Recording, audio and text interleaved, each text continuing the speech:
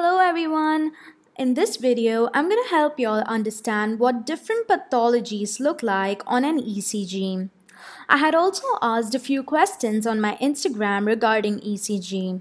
By the end of this video, you will have the explanations to all those questions as well. Let's get started. This is what a normal ECG looks like. The one in blue is the P wave. This is the QRS and this is the T wave. The P wave indicates atrial depolarization.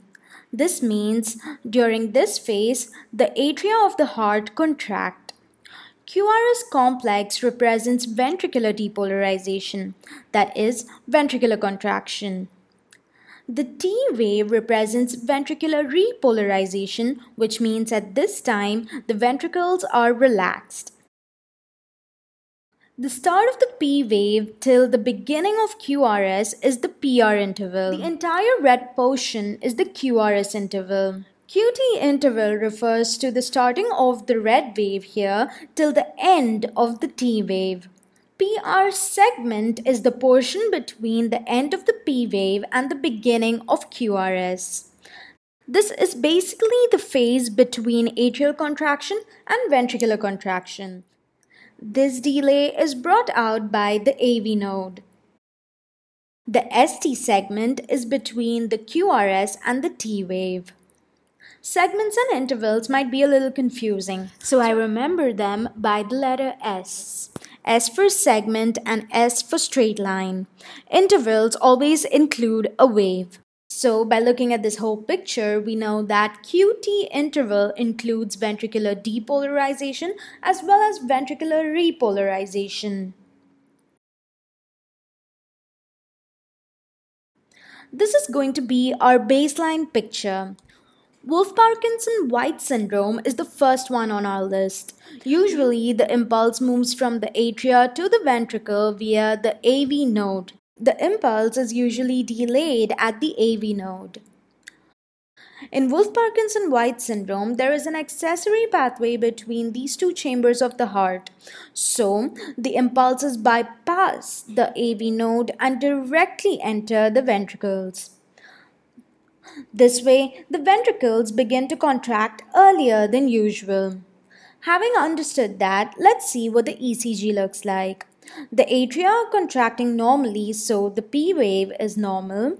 Since there is an accessory pathway and no delay at the AV node, the ventricles get depolarized quicker than usual. So, this gives rise to a delta wave right here. The other waves will be normal. Since the time between atrial contraction and ventricular contraction is low, the PR interval will be short in Wolff Parkinson White Syndrome.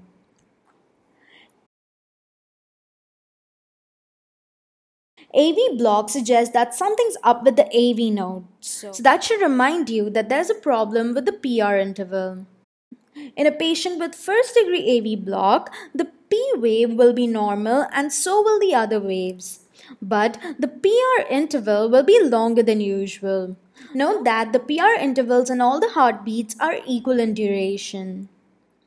These patients are usually asymptomatic. Second degree AV block is of two types, Mobitz 1 and Mobitz 2. In Mobitz 1, the P wave, QRS complex and T waves are normal. But the PR interval progressively increases until there's a P wave which isn't followed by a QRS complex. This is known as a drop beat. Drop beat is a characteristic feature of second degree AV block. Since both Mobitz 1 and Mobitz 2 have a drop beat, what differentiates one from another is that in Mobitz 2, the PR intervals are equal in all the heartbeats. Mobitz 2 is a more dangerous type and requires a pacemaker. The next one is third degree AV block. In this, the atria and ventricles beat independently of each other. Sometimes there could be a P wave inside a QRS complex or even inside a T wave. This type of heart block definitely requires a pacemaker. Sometimes we can also see a tiny wave right after the T wave. This is known as U wave. It usually indicates hypokalemia. U waves also indicate hypocalcemia, but there is also QTc prolongation seen with hypocalcemia. Remember that questions on the USMLE can have more than one correct option. Sometimes all the options are correct, but if you read the questions carefully, you will know that they always ask us what is the most likely diagnosis. So, we as students should always pick the most correct answer. I hope you all like this video. If yes, give it a thumbs up to show me your support.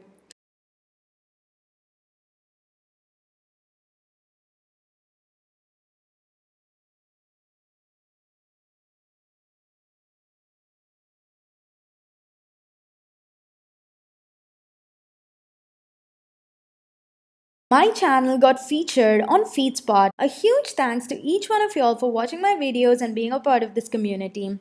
Thank you and stay happy.